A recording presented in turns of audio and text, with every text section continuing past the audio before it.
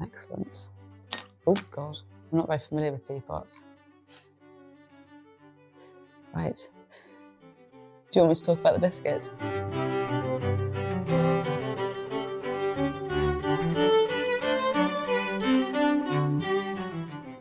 I don't eat a lot of biscuits because once I start, I can't really stop. But yes, I do like, that's because I like them too much, particularly shortbreads. Very good shout. But also chocolate digestive, which hasn't made the cut, but it's fine. Go for it. What is it, a Viennese something or other? Viennese whirl, I want to say. Viennese whirl. Okay, let's give it a whirl.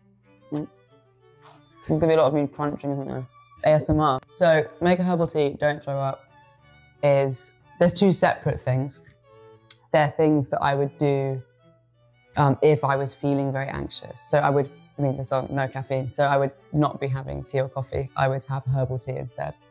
And then I often feel like I'm going to throw up when I feel anxious, so it's like, don't throw up. Not herbal tea will make me throw up. I feel very calm now the record's out. It was a very long process. Huge build-up over such a long time that you can really go down lots of different avenues in your brain. And so now that it's also out, I just feel like great, like really calm, like really ready to make another one as well, because I can't really start a new record until I've shelved an old one. But I think the writing took, oh my God, I don't know, like a year and a half. It took so long. And that's why I made that covers album. That was kind of because I was trying to write Big Sigh, but I wasn't getting anywhere fast. So I just thought, let's be creative, put something else out, cut out the middleman, like I don't have to just blank page it. I can work with someone else's stuff. But then even after that, it was kind of digging back in and just, yeah, it felt like kind of one song every 2.5 months or something. It was just like so slow. Nostalgia is, I think, something that it's a really uncomfortable feeling for me and always has been. I was very strange, even when I was a kid, I always kind of felt this sense of nostalgia, particularly in the summer, and it used to make me feel very odd and sort of sad. I remember when I went to art college and did my art foundation, all of my work was sort of about that. And I hadn't really looked at it from that perspective again until the writing of Big Sigh.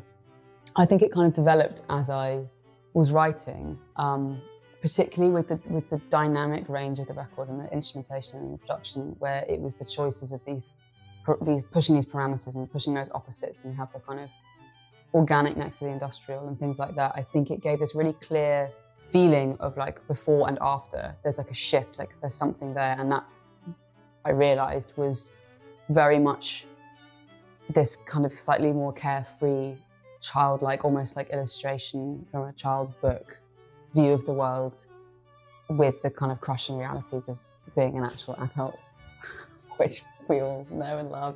Like when I talk about it with Polly, like she's always like, I could not wait to grow up. She's a very, very capable, responsible person. She's smashing adulthood. I think she has been since she was like 18. Whereas I'm still like, can we just play hide and seek in the garden for a few hours? I wanted it to be like subtle. I guess the brashness of Any Human Friend, I felt like I needed to maybe push back slightly against that and keep it really vulnerable and understated rather than trying to slap everyone around the face all the time. I mean, relationships are really easy to write about. They pull up a lot of emotions, but they're also, being in a relationship is, I think, where you learn the most about yourself. Like you can reflect back on who you are through the eyes of the other person. So I think that's why I'm very drawn to it, because I'm constantly sort of searching for that like self-reflection and who I am in any given time and place, whatever. And growth, the idea of growth. I think you grow the most in relationships, and you know, they're huge, big, defining moments in your life.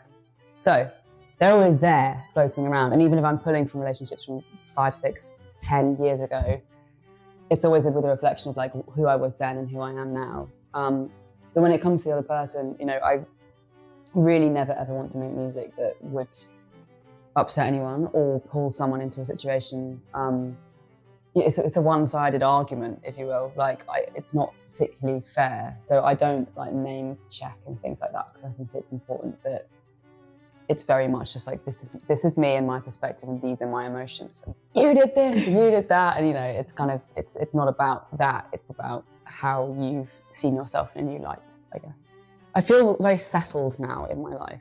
I feel like I turned 30 within that time, which is also such a cliche, but like there's something, I feel much more like in my skin and like quieter. There's less of a constant hum, which is also arguably why it's maybe slightly harder to access some of those more chaotic emotions if you're just feeling pretty good, which is again such a trope, but it's a trope for a reason. It's true. Which I'm not saying tortured artist is a thing that you should try and be, but I think you have to start thinking about different ways of working or different ways of accessing things when you're not a kind of chaotic mid-20s running around, shagging everything and causing chaos. Like that's literally like so much easier to write about. If I hear tracks from the first like EPs and things that I was releasing, I sound like a terrified choir boy. It's like, I feel like now, certainly the journey going through, it was the second album really that shifted that into the third. It's like, because I was singing about stuff that had so much more attitude, I really had to like push myself and be really present and like change the way I was singing to reflect the lyrics. And that's really scary. Like I sang like a choir boy because I just wanted to get it right. I wanted to hit the right notes and I was just only thinking about that rather than like performance.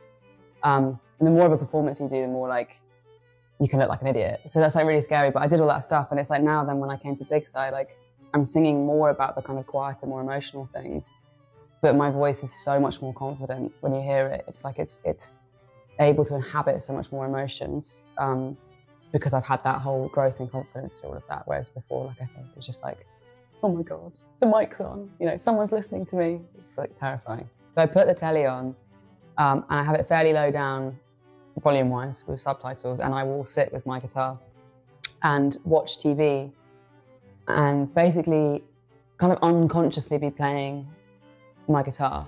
And then if something sounds nice, it's like, we'll just focus on it for a second, start writing something. And then if it's properly going somewhere, then I just pause the telly and start working on it.